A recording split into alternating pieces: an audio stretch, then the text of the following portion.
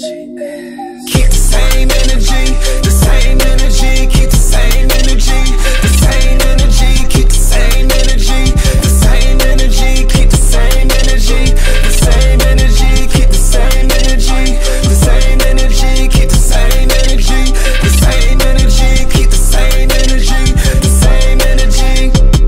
Keep all that bullshit away from me. I don't fall away. What's going on, y'all? Welcome to episode 4 of Sync Music Mondays. My name is Jerome Smith, also known as JS, aka The Best.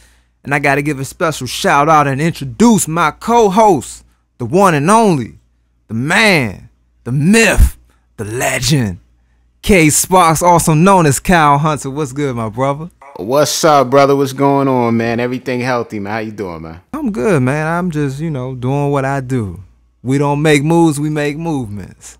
That's it, man. Billions, man. That's it, man. So we here, man. Look, episode number 4, Sync Music Mondays, man. Every Monday, 8 p.m. Eastern Standard Time, across all platforms. Shout out to all the listeners. Shout out to all the artists, entrepreneurs, managers, publicists, everybody that's tapped in with us, man. We tapped into y'all, man. So shout out to y'all, everybody. You know what I'm saying? There's no us without y'all. So welcome. And as always, we start off with the word of the day because that is our setup here. So what is today's word of the day? Here we go. The word of the day is collaboration is greater than competition. I'm going to say it again. Collaboration is greater than competition. I feel a lot of times people feel like they're an island to themselves. They really don't network like they should. Sometimes they let ego get in the way. And you can't be like that. You got to build, man. You know, if you got a hammer, I got a screwdriver, we could build something. And that's the name of the game. It's like, just broaden your network. You know, if you feel that maybe the people that you've been working with, they kind of like just plateaued or they tapped out, find like-minded people. You know, your network is your net worth. We always preach that. We always preach financial literacy when it comes to monetizing your music. And the only way you can successfully do that is aligning yourself with the proper relationships. You know, that's what it is. It's like, you know, you've got great corporations, but when they do these collaborations, we see the magic that happens. So, you know, imagine when the NBA does a collaboration with, the Major League Baseball and all these other things, right? You just got two bosses coming together. So I say just view yourself as a boss because you are a boss. You're the boss of yourself. You're the boss of your business of music. And just formulate with like-minded people. I've had so much success, and Jay's done the same. We've had success collectively because of the friendship and the brotherhood that we have and just being able to build and pool our networks together. So do the same for yourself. You know, collaborate with great people, and you can do the same. And that is the word of the day. Yes, I'm loving it. That's what I'm talking about. So today, what we're going to get into is, both of us collectively, we have a lot of placements, but we're going to talk about how we got those placements and pretty much like the effects of, the after effects of like, having those placements. So you want to go first? Yeah, definitely. So, I mean, there's so many, like, it's kind of hard. Like, it's like, you know what it is? It's like, you know what it is, man?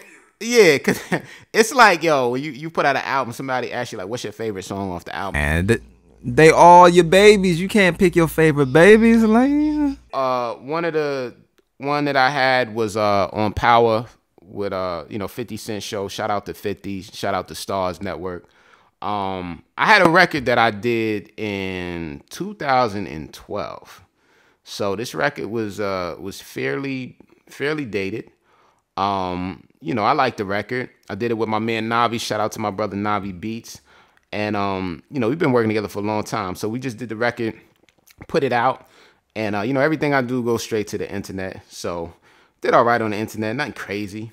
And then years later, my sync agent hit me up and said, hey, we got your song in Power. It's coming out. It's the DRE episode. That was when Dre got killed in that episode. And song goes in there, my phone is blowing up. Next thing I know, Shazams are going crazy. My streams are going crazy. I got Apple statistics on that one song.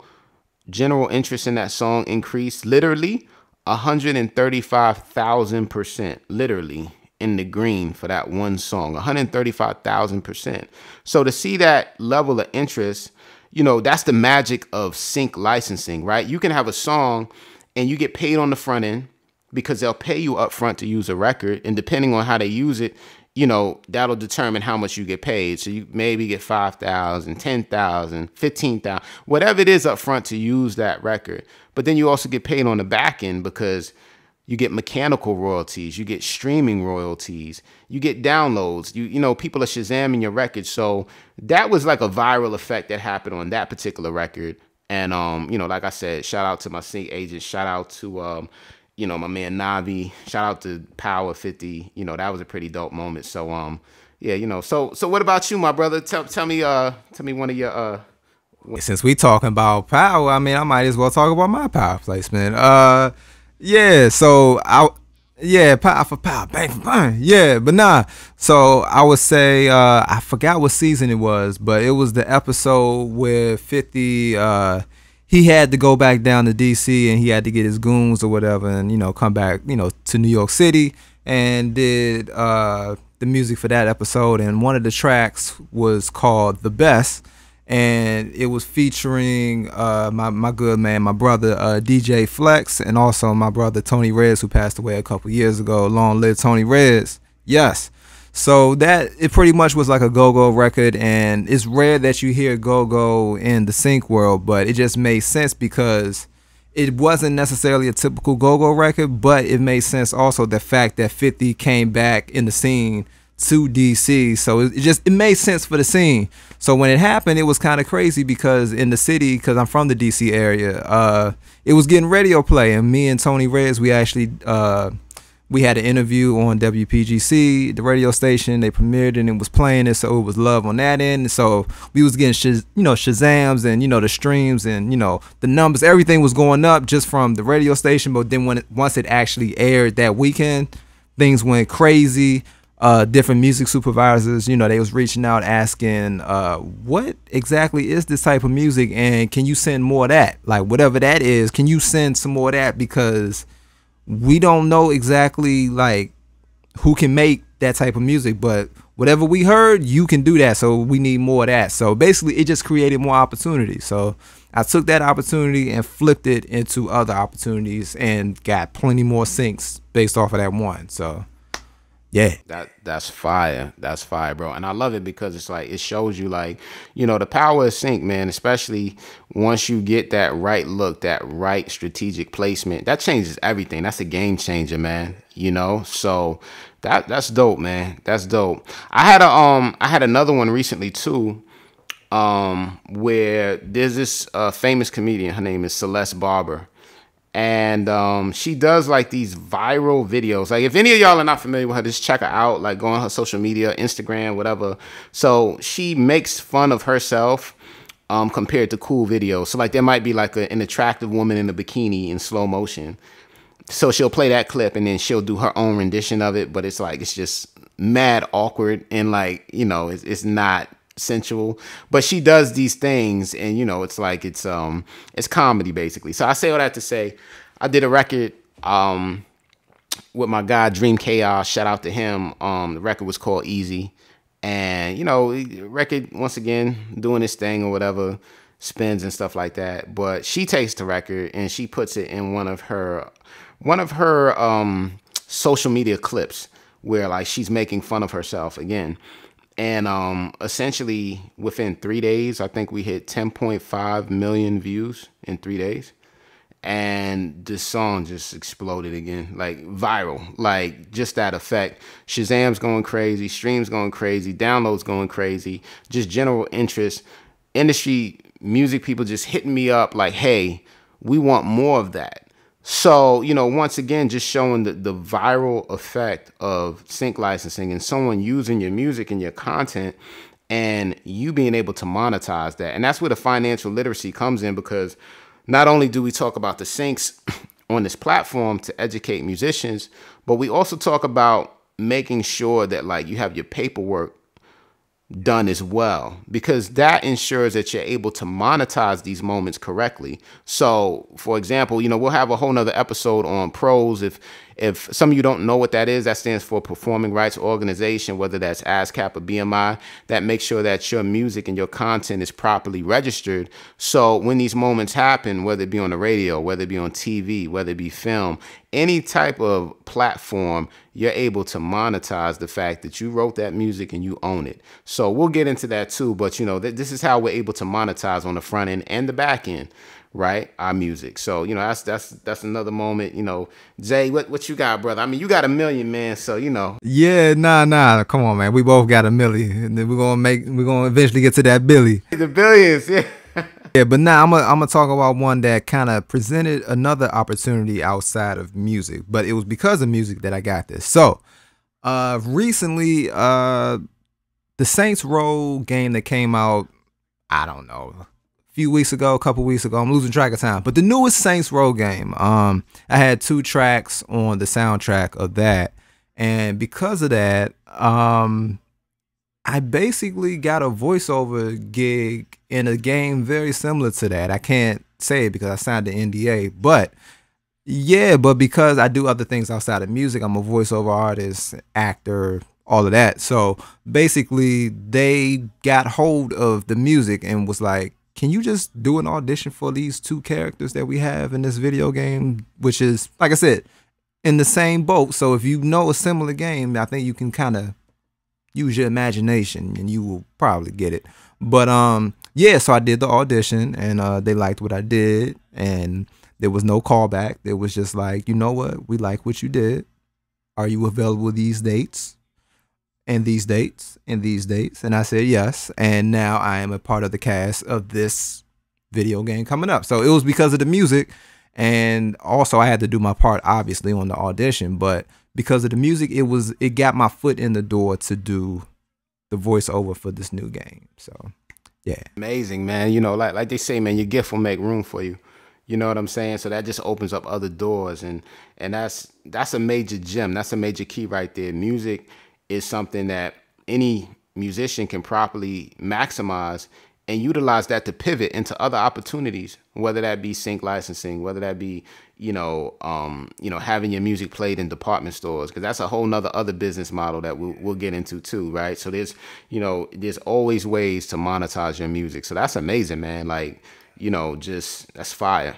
Yeah, that's why I got to take advantage of every opportunity you can. That's it, man. Hey, go ahead, give them another one. Another one. Like Callie said, another one. God did, right?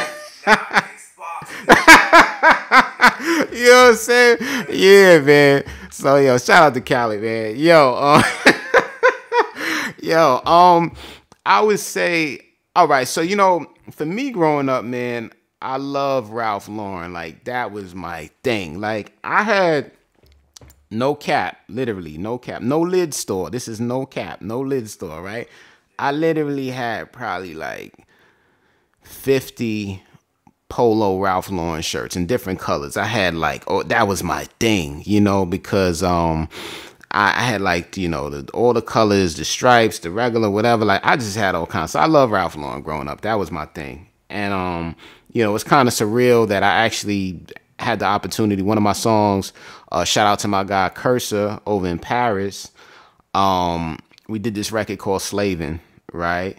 And that record got picked up for a promo campaign in conjunction with Kicks and Polo, where they were playing basketball, they hooping it up. So it was just pretty dope to see like my music in that space, like with a product that I loved, growing up, that I just love rocking, like that was pretty fly, man. And once again, that viral effect, that song started picking up. So it's like, I feel like music licensing, sync licensing, is pretty much like CPR for a lot of records that people do. Like, it can breathe life into something that you might have did 20 years ago. We're seeing that right now with the Stranger Things. A lot of these records that these music supervisors are putting in these modern shows, songs that are like 40 years old, 30 years old, they're exploding. They're going back into the Billboard charts. So that's why sync is so important. And we talk about financial literacy for your music, because that definitely can impact the trajectory for your career, and you can monetize it. So, just because a song is old, don't count it out.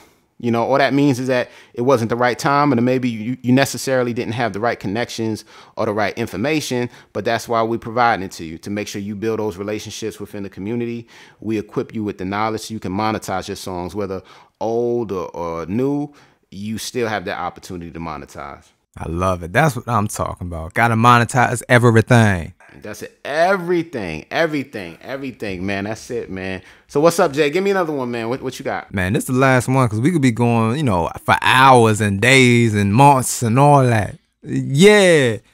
So now this is going to be the last one for me. I'm going to say, okay, ESPN. I would say the first placement that I got on ESPN, which was, I think, maybe like a 30 for 30 documentary or whatever. But whatever it was, the song that got placed, it had a sports themed, everything was sports themed throughout the song or whatever. So it really fit whatever the documentary was, but that led me to be able to basically produce a couple albums that was just sports themed, and ESPN has been using them because of that opportunity. ESPN used them constantly every single day, whether that's on First Take, any of the different, you know, talk shows that are on ESPN.